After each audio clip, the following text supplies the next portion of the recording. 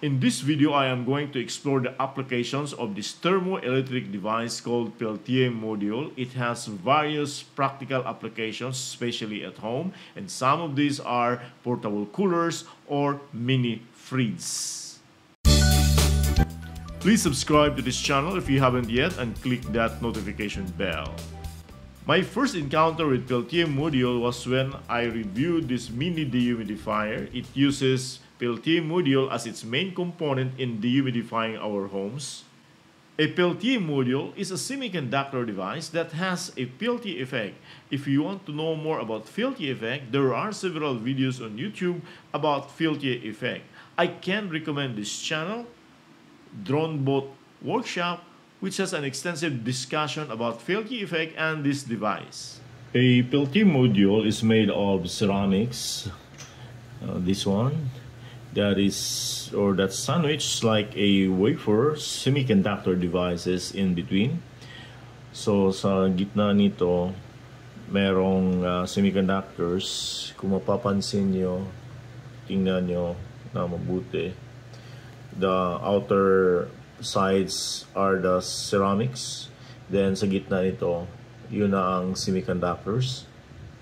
When you apply current on the normal connection, the positive supply to the positive terminal and the negative supply of the power supply to the negative terminal here, these sides with markings will cool down to even under 0 degrees Celsius, while the other side, itong walang marka, will heat up. If you reverse the terminal, let's say you put the positive terminal from the power supply here and the negative power supply to this wire here. This side with markings will be the hot side, or will become the hot side, while the other side will become the cool side. So this characteristic is called Peltier effect, named after its discoverer, Jun Charles Peltier, in 1834, and this device is called thermoelectric device. These Peltier modules that I bought are branded ID10. This is the TEC1-12706 Peltier module. The TE here in the code means thermoelectric, while the C means standard size. If it's letter S, it means small. The number 1 means the number of layers in the device. 127 refers to the number of semiconductor couples, the P and N junctions, while 06 is the maximum operating current in amperes of the device. Aside from the Peltier module, I need other things for these projects. Foremost next to the Peltier module is this heat sink, which dissipates the heat produced by the hot plate of the module. This heat sink is a recycled one I've salvaged from my old PC or personal computer. This is used to cool down Intel Pentium 4 chipset of my old PC. This is aluminum with fins, and its size is just enough to accommodate 2 Peltier modules. Attached to this heat sink is an exhaust fan, which is responsible in blowing away the heat absorbed by the sink from the hot plate. This is part of the combo with the sink in cooling down the Intel chip of my old PC. It's a 12-volt DC fan. This portable digital thermometer will measure the cold temperature of the mini fridge through its probe that will be exposed inside the cold band. This thermometer is powered by 2 button batteries, each with 1.5 volts, so a total of 3 volts. And this can measure from negative 50 degrees Celsius up to 110 degrees Celsius. It has plus minus 1 degree tolerance. It means if the reading is 10, it is possibly 9.9 or 10.1 degrees in actual temperature. So that's negligible. I also need a couple of materials for this project, like this thermal paste, the supply input jack, a 3 ampere power supply is used.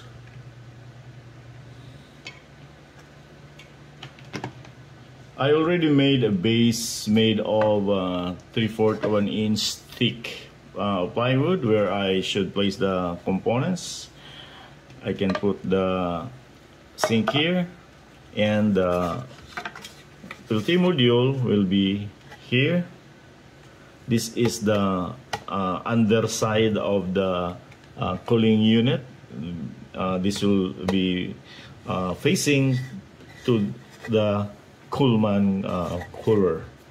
Okay, and I can put the thermometer here. Okay, I can put the power input jack here. So that's complete. This wood base would fit into the top of the Coolman here.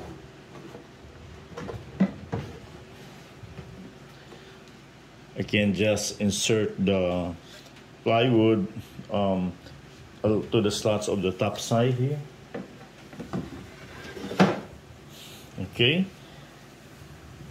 So the Peltier cooler unit is removable once everything is frozen or cooled. I can remove the cooler unit and close this Coolman to seal it. So pagkatapos ko mapalamig ang laman ng Coolman, I can just remove the unit and close it. I will put the module near the edge of the sink so that I still have extra space here for another module in case I need to add a second module. Remember, the side with marking should face upward since this is the cool side, while the hot side will be the one to be attached to the sink. I am going to put a moderate amount of thermal paste, enough for the size of the Peltier module. The paste is not only joining the hot side and the sink, it will also hasten the transfer of the heat from the module to the sink for the fan to blow away the heat. It eliminates the air gap between the sink and the plate. This thermal paste has a conductivity of 4.5 watts per meter by Kelvin. This is still within the recommended 3 to 8 MWK or 8 WMK rather. We'll put some, just a little moderate amount will do.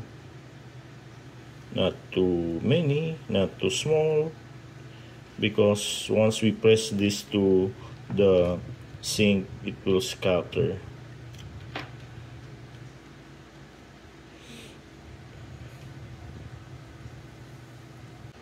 Since the Peltier module and the fan are to be supplied by 12 volts of DC voltage, then I only need one power supply. I am using 3 ampere adapter. Then all the supply lines are connected to the power input jack. This is the terminal for the Peltier module, and this is also the terminal for the fan. So this is where we insert the power supply here. Okay, let's do some experiments first. Okay, so let's plug in.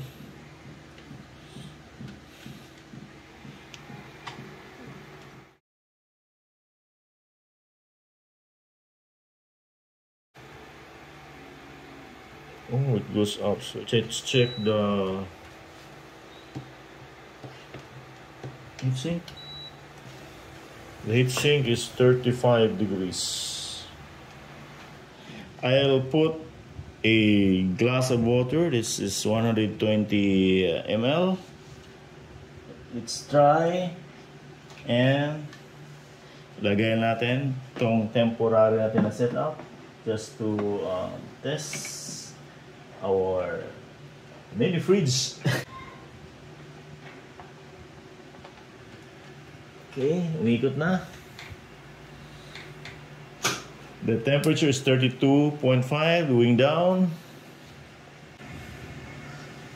Nasa 32.4.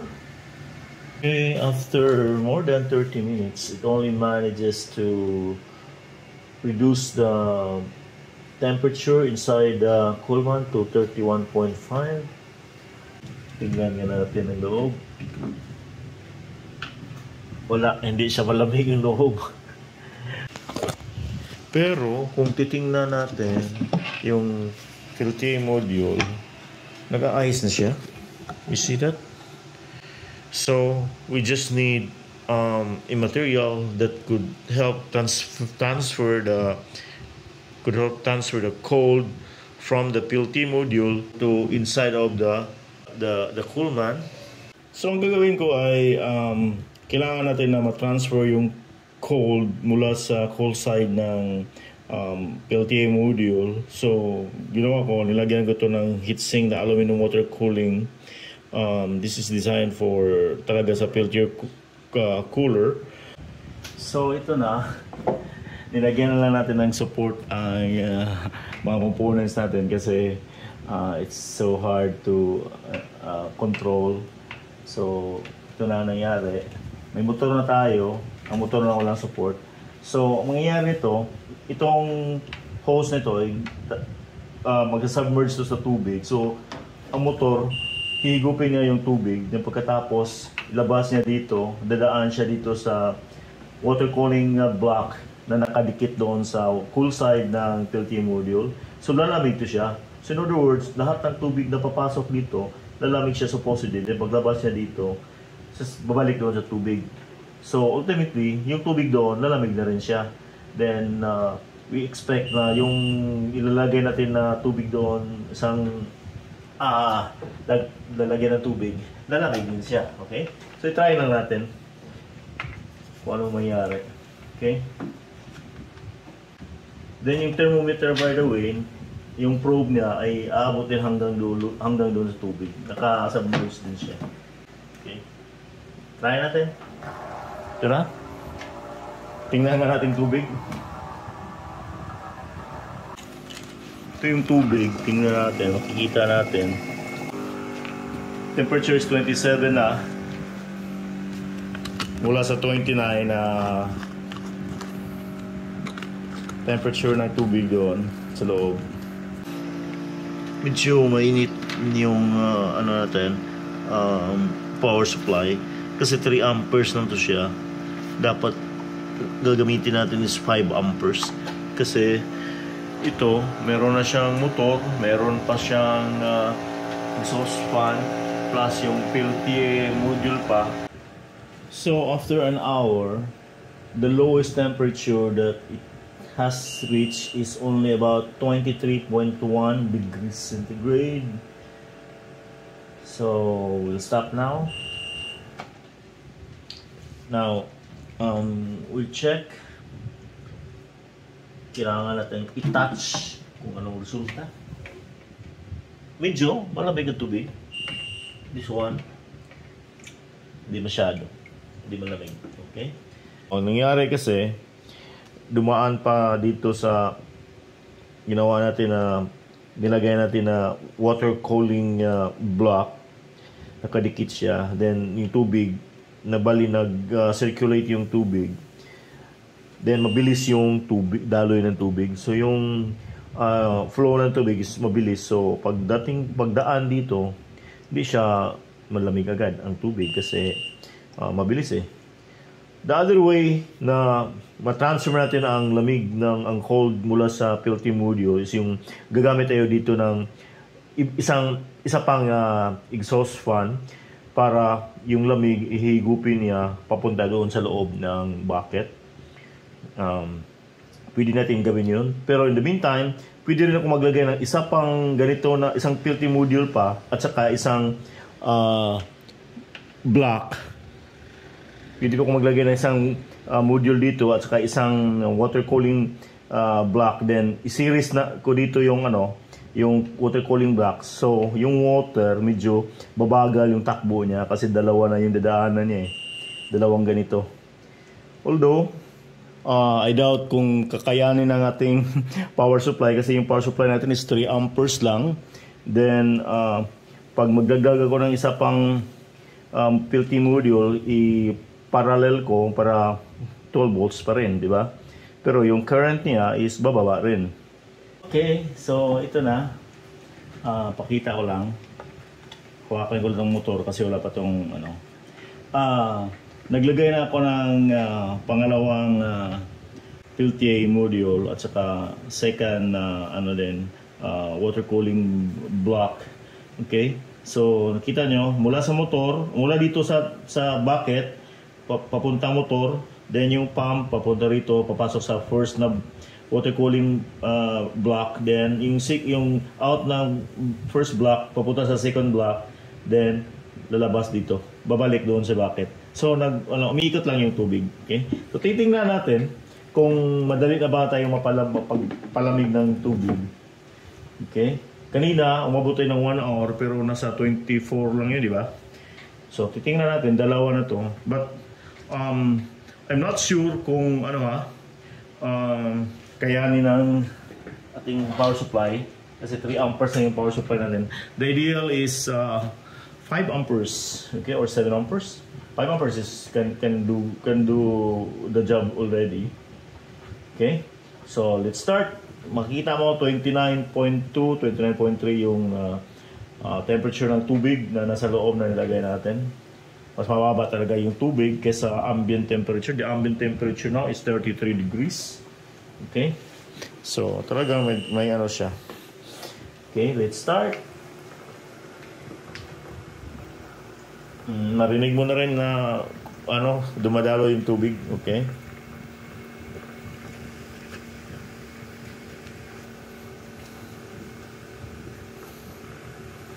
Close up natin na konti. Ay. Pumutok yung power supply. Pumutok yung fuse ng power supply natin. So papalitan ko lang. So, gumamit muna ako ng ibang power supply. This time, this is a 6 ampere power supply. Pero, di ko na muna ginamit yung isang Peltier module. Kita nyo, tinanggal ko muna. Kasi, baka mawala na ako ng power supply. Okay? Try natin. So, the same configuration. The temperature here is 29.3 to 29.4. Let's see. So after about an hour, yung temperature niya is nasa 27 point something lang. Compared natin to sa una nating test na meron ng isang module at isang water cooling block, mas maganda yun kasi umabot yun ng 23.1 or 0.2. So mas malamig yun kaysa nito. Although ito kasi marami pa siyang tubig at saka dumaan pa siya sa isang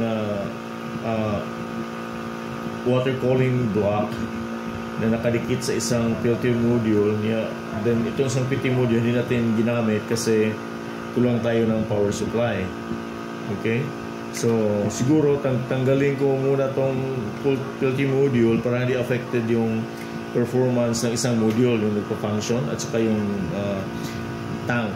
Isa lang, titingnan natin kung ano ang nangyari. So I think pareho lang siguro hanap tayo ng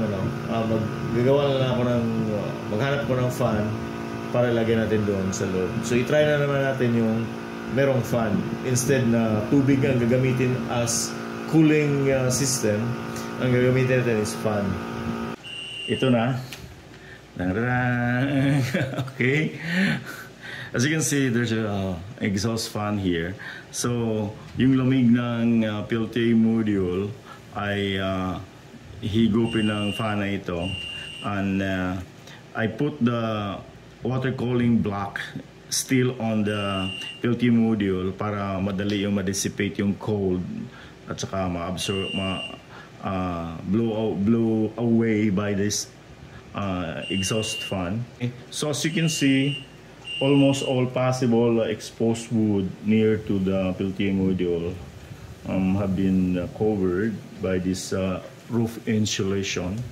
Then this exhaust fan is only 5 volts. I've salvaged this from my old useless anti-mosquito lamp. So this is 5 volts. So sinali ko na lang yung circuit board niya. Then this circuit board meron siyang dalawang LED dito at saka dito. Iilaw to sa loob. Okay, try nga natin. So i-plug natin. So may sarili akong kable dito for the ito siya. So plug natin dito sa adapter. You see, nakita niyo, umiilaw siya at saka nag-uikot na rin yung ano niya. Try natin kung anong resulta nito. If it's positive, then we'll continue doing like this. This is just an experiment for now. My first time to build a Peltier cooler. So may tubig doon sa baba.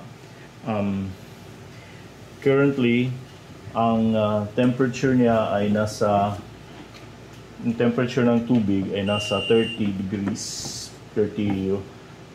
So sometimes bababa siya to 29. Then we'll try. Anong oras na ngayon? It's 11:03. Tingnan natin. Observe. It's going down to 29.8. I'm measuring the water, the temperature of the water, because yung probe na ating temperature ay nakalagay doon sa tubig. Ang nilagay ko na Peltier module, isa lang at isang water cooling block na nakadikit sa cool side ng Peltier module. Then it's just enough with my, ang ginamit ko actually ngayon is bago na power adapter. Meron pala akong 6 amperes. Hindi siya umiinit na masyado. Iinit siya pag matagal nang nag-ooperate, pero okay lang, 6 amperes to eh. Then one Peltier module cannot consume over 5 amperes. Then meron tayo isang motor, ito siguro hindi lalampas ng 5 amperes. So enough lang yan yung ating 6 ampere na power supply.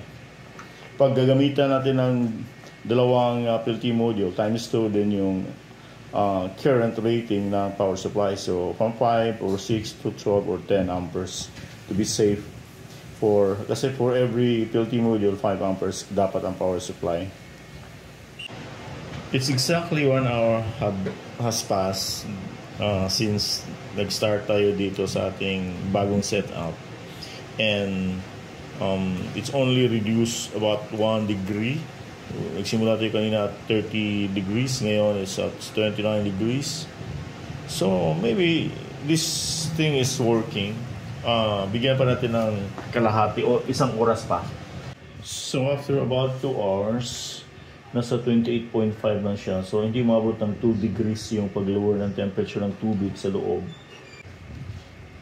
Siguro the appropriate nito is kailangan talaga you need 2 Peltier modules para mas malakas yung o mas mabilis yung pagpalamig niya sa bucket. Then you also double the current rating of your power supply if you have that big power supply, and also bigger sink here, mas malaki siya kasi you need to dissipate the heat faster para mababa yung o bumaba yung temperature ng hot side.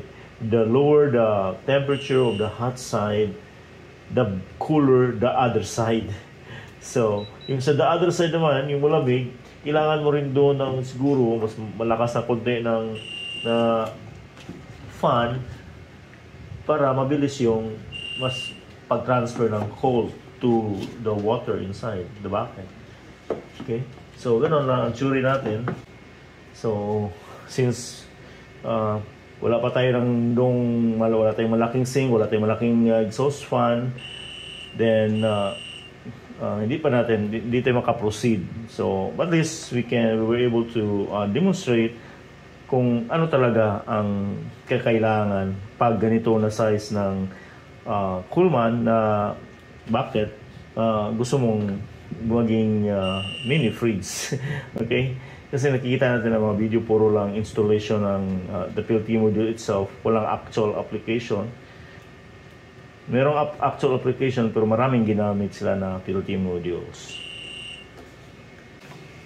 So it's been 3 hours and the temperature is at 28.2 degrees Celsius. Hindi talaga siya umabot sa 28.0. So we'll stop here. We already know the problem and the reason why it is not really fast in reducing the temperature of the water inside the bucket. Next na gagawin natin na experiment is this useless Anti-Mosquito lamp. Okay? It's a mosquito trap daw pero hindi ito nagfa-function as its name implies. Okay? So useless, huwag kayong bumili nito. Ilagay natin dito yung cooling unit, yung Peltier unit sa loob. So pwede natin tanggalin to. Okay? Then ang original setup ito ng kanyang fan, ang hangin ay papasok sa loob kasi supposedly this device ay magsasak ng lamok. Hihigupin niya yung lamok papunta sa loob para mamatay yung lamok.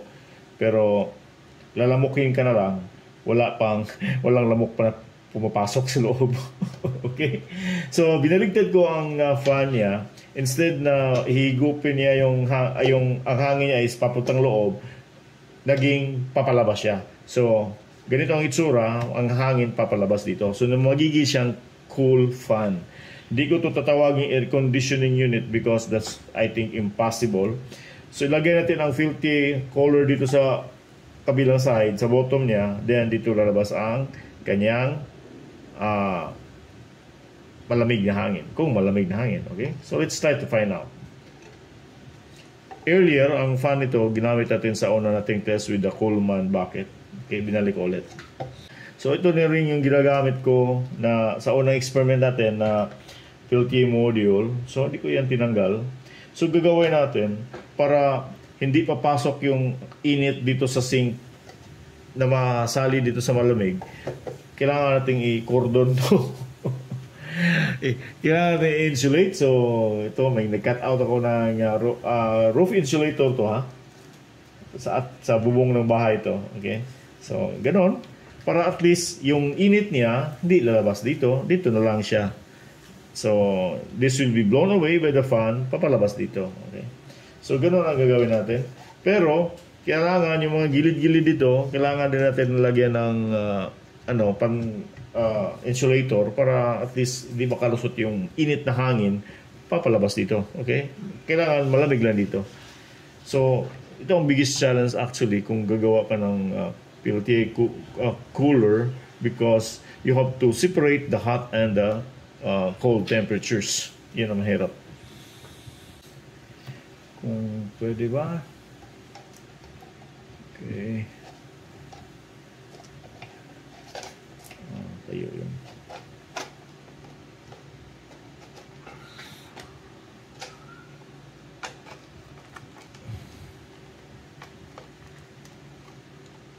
So, let's try. Again, dalawa ang supply niya. Iba yung supply natin dito sa isang fan kasi yung fan dito is 5 volts lang. Tulad ng ginawa natin sa first experiment. Gagamit tayo ng adapter. 5 volts. Oh, mandar na siya. At saka, makikita mo, umiilaw. Okay? So, umiilaw siya. So, ito na naman ang Peltier. Ang ating pinaka main unit.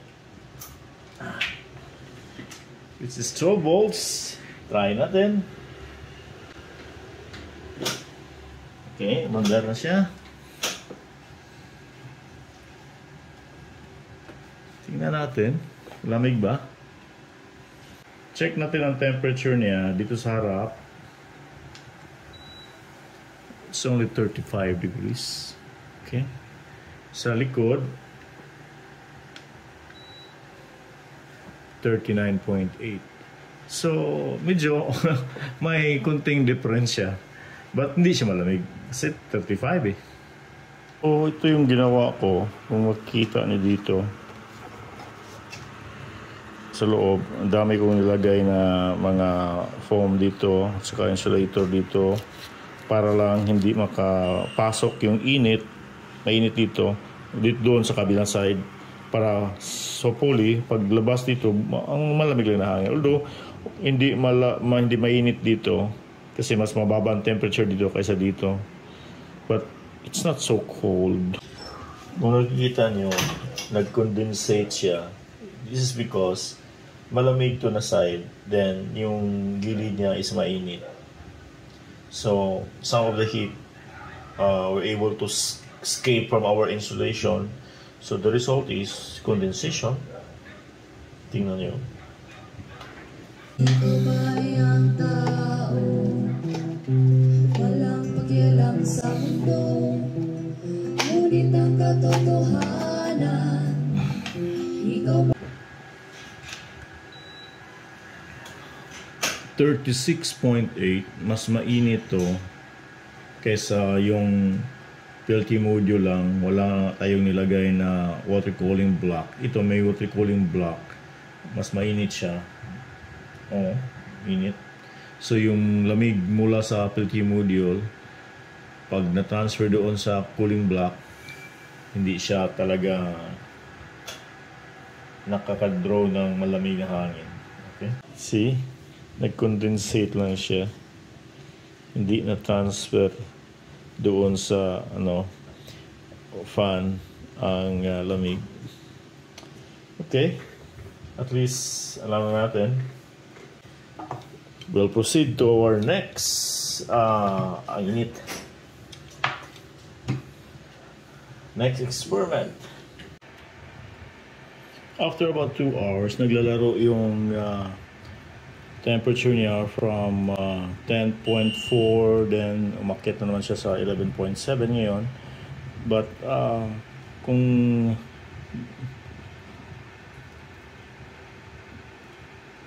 hawakan natin itong bottle container, malamig na siya.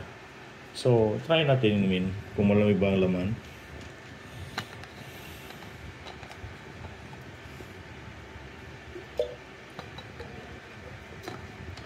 Hindi siya masyadong malamig, pero okay na rin. Siguro ang challenge kasi natin pag gumawa tayo ng Peltier Cooler is yung paano natin ma-reduce yung temperature sa hot side. Kasi pag, again, sinasabi ko palagi, pag mapababa natin yung temperature sa hot side, then lalong bababa din yung temperature sa cool side. So mas malamig siya. Yun ang challenge natin. Problema lang kasi is how to separate the hot and the cold temperatures sa Peltier module. Nakikita nyo naman, manipis lang siya. So mahirap yan i-separate pag maglagay tayo ng insulator in between sa sink natin, between the sink for the heat sink and the sink for the cold. Yan, kunti lang talaga ang gap niyan para ma-separate natin silang dalawa.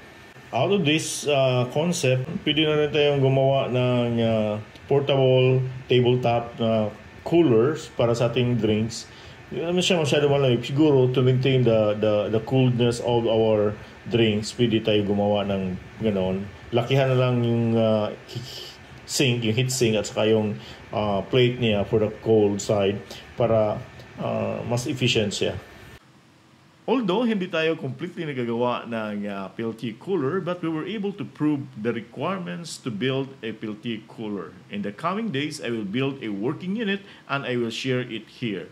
Click that notification bell after you subscribe to this channel so that you will be notified of any upcoming video. Daghang salamat, ako si Jun Tariman. High Tech, bye!